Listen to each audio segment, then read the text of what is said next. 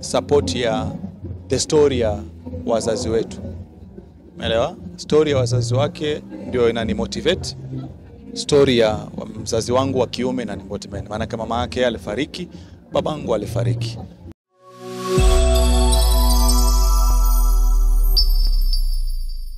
Guys, welcome back to all these channels. We are here with Rashid, Abdalla, man of the day, man of the moment. Rashid, vipi?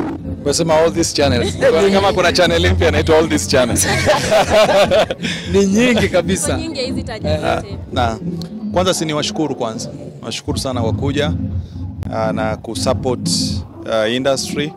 Hii ina motivate sana cast, so asanteni sana.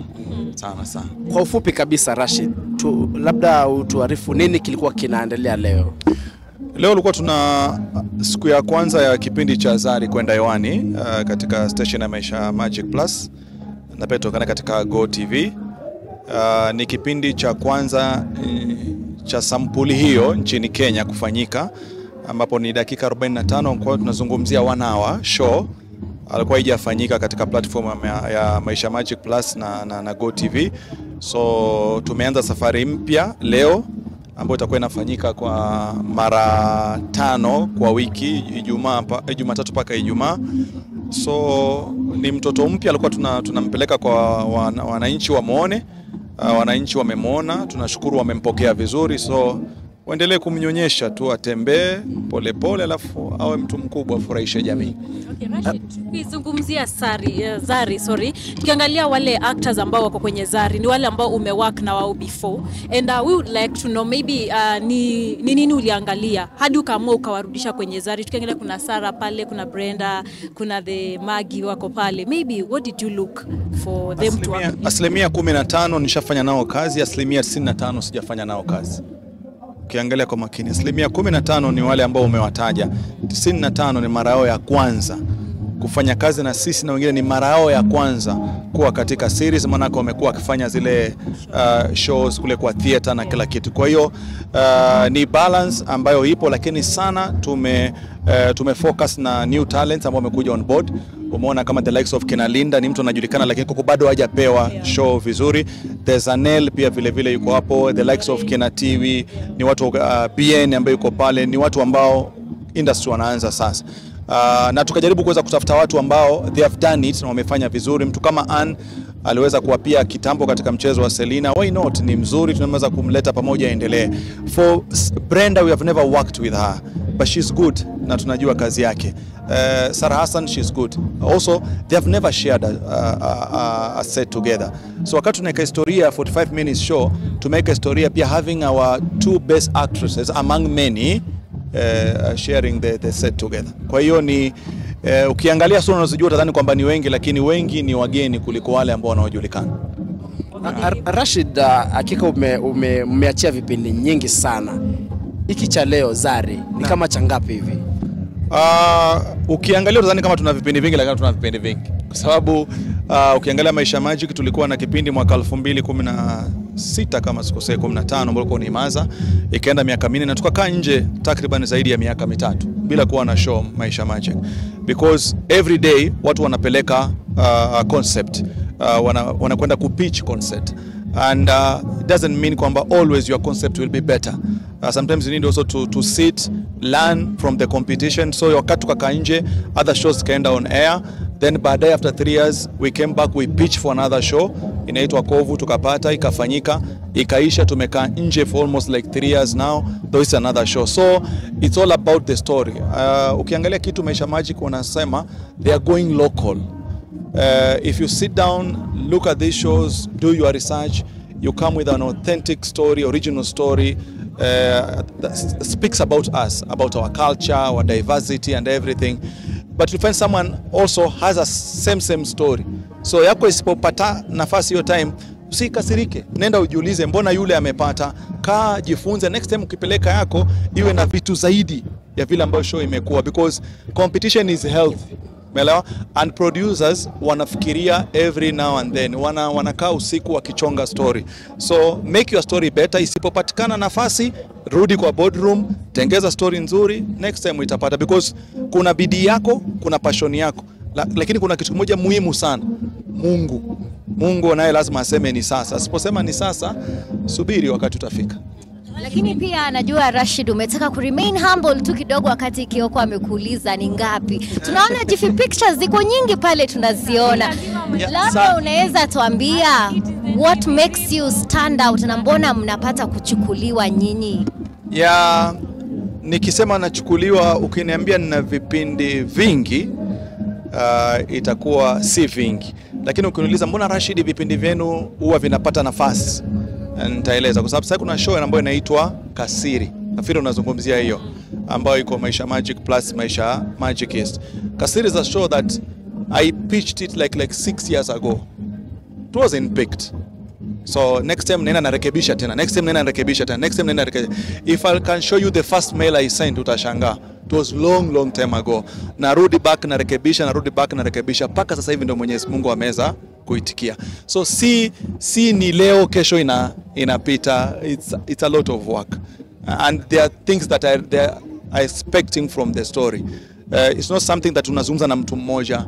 I think wewe ushajua watu ambao wanapeleka show. It's a boardroom affair.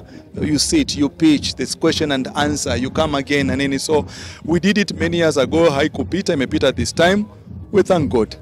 Imekuwa so. Rashid ni mtangazaji lakini anapenda uigizaji sana. Tunakuangalia sana ukipush even the actors and we would like to know ni kitu gani ambacho kilikupush mpaka ukaamua kusema now I'll be doing this history na creative acting and everything, and also whatever Rashid and Lulu does, especially hizi mavipindi zenu watu uzipenda sana, labda pia siri ni gani? Naam, I think siri story nzuri, na story nzuri mimi nita create story, lakini you need to have a team ambao utaiweka ile idea kwa meza. Timu wataichambua ile idea, watakwambia kama inaweza ama haiwezi. Kuna wakati wa kuweza ku create story na timu kubwa tu ambao unakaa. So I think siri ya kwanza ni having a story that is timely. Umeelewa? Hiyo kuna story inaweza kuwa ni nzuri lakini sio nzuri sasa. Ni nzuri wakati fulani. Kama nilivyowaambia Kasiri, labda haikuwa nzuri wakati huo, imekuwa nzuri sasa. Alafu pili, mimi naweza kuwa na story ya idea, lakini journey inaanzia kwa creating the story, kwenda kwa shooting mpaka kwa cast. Ukiwa na kitu inaitwa cooperation between hiyo channel, I think hapo ndio kuna uzuri, because sometimes tunasema Rashid ana kazi nzuri na Lulu, but 150 mfano kama kwa Zari, everyone amechangia kwa huo mchezo. We might be the producers but it's team work. It's 50-50. So ni kazi nzuri, yahitaji watu wazuri wa kufanya kazi vizuri, wa kushirikiana vizuri, umeelewa? Alafu unajua ukishakuwa na kazi nzuri, kubali kujifunza kwa kazi zingine. Ukishakuwa na kazi nzuri, kubali kurekebishwa. Hakuna aliyekamilika, kila mtu ana mapungufu yake. Unarekebishwa, unasonga mbele. Kwa nafikiri pia siri ya ufanisi, pokea yale mapungufu alafu yafanyie kazi. Lakini kama utakusikiza utafail tu kwa njia moja ama nyingine. Rashid, ya mwisho tungependa tu kujua. Weekend uko kwenye TV unatangaza habari, katikati ya wiki pia uko kwenye Sema na Citizen. Tungependa tu kujua personally from where I stand. Hizi vipindi mnapata time saa ngapi? Mimi nafanya vitu vingi kushinda vile ambavyo unaviona. Yaani mbali na hizi vipindi mimi nafanya vitu vingi sana. Kwa sababu mimi napenda kufanya vitu vingi. Napenda kwa sababu ni kitu katika moyo wangu. Sasa tumekaa hapa lakini mimi nishapata story idea kutoka kwenu. Venye mmeniuliza maswali, ukiniuliza niandike story, nitaandika script. Utaandika kwenye kipindi basi. Because unaambia kila mtu ambaye unamuona maishani mwako muangalie kwa makini. Yes, something ambayo itakusaidia maishani mwako. Usidharau mtu, hata mwenda wazimu usimdharau. Alafu heshimu watu, heshimu waliotangulia, heshimu walio wadogo, heshimu wakubwa. Nafikiri ndio kitu cha maana. Kwa mimi nikitoka ofisini nimesoma habari, nimefanya katikati ya wiki, nikienda nyumbani, hata kama nitakuwa na masaa mawili usiku, sitalala, nitafanya kazi because napenda. Wajua ukifanya kitu ambacho wapenda ulazimishwe. Naweza kaa hata usiku mzima na nikaenda nikafanya tena kipindi Sema na Citizen, hautaona tofauti, because I love what has kept me awake all night and I love what I'm doing during the day hapo Citizen. So it's all about what you love. Okay. What you love. Hakuna kitu ngumu. Rashid, I have a question. One of your questions. Unasema that behind every successful man there must be someone beautiful beside. Tunaona umekuwa na mke pale anakusaidia sana kutimiza all this. Maybe how much, okay, you can tell us how supportive has been Lulu, and also you can just look at the cameras and talk to her. I think I won't talk about Lulu per se, but I'll talk about support ya the story ya wazazi wetu. Umeelewa? Story ya wazazi wake ndio inanimotivate. Story ya mzazi wangu wa kiume inanimotivate. Maana kama mama yake alifariki, babangu alifariki. Stories zao ndo zinatumotivate. We want to do something ambayo tutafanya we proud mahali wako. Hiyo ndio first motivation. Pili, tuko na watoto ambao hatujui kesho yao itakuwaje. We want to do something ambayo itawasaidia pia kesho yao, because leo tuko, kesho hatupo. The same way I was raised by other people because my father died, alikuwa kwa na uwezo, doesn't mean kwamba kesho pia naweza nisiondoke. Umeelewa? So think about your tomorrow, think where you are coming from. I think ndio ya maana zaidi. So motivation inakuja through the people ambao wako, motivation inakuja through the people that you shared something with katika maisha yao. So I think hiyo ndio motivation kuu. Ya mwisho kabisa basi Rashid. Tosha. Thank you.